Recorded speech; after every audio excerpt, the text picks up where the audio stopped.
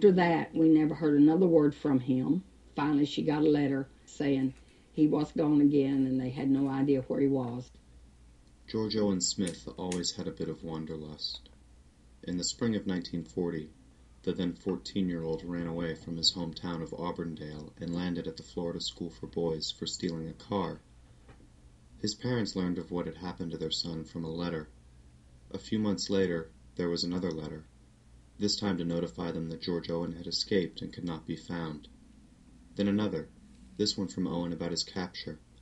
"I got what was coming to me," he wrote. In a letter dated January 1st, 1941, George Owen's parents were told that the school had no knowledge of his whereabouts. His mother made plans to visit Mariana to find out what had happened to her son. Just before they were scheduled to arrive, the Smiths were informed that their son's badly decomposed body had been found underneath a home in Mariana. They requested that his body be held at a funeral home, but they arrived to find him buried in an unmarked grave without embalming or a casket. They called a boy into the office, but now Mr. Davidson was sitting right there. But he said him and Owen decided to leave this one night, and they did. And they were walking down the side of the road, and they saw headlights behind them. And they knew they'd been discovered, so he said, "Owen, I'm not going on. I'm going to just stop, let them get me." This boy said, Owen said to me, "Well, you know what'll happen if you go back." He said, "I know, but I'm going back anyway."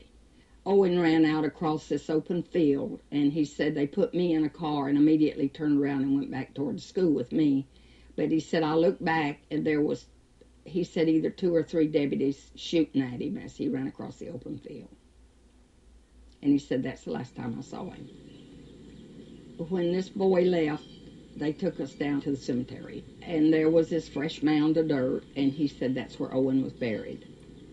And he was telling my mom he was so sorry that he wished the preacher had called him back. And here, I'm 12 years old, but I knew he was lying through his teeth. I just knew he was lying.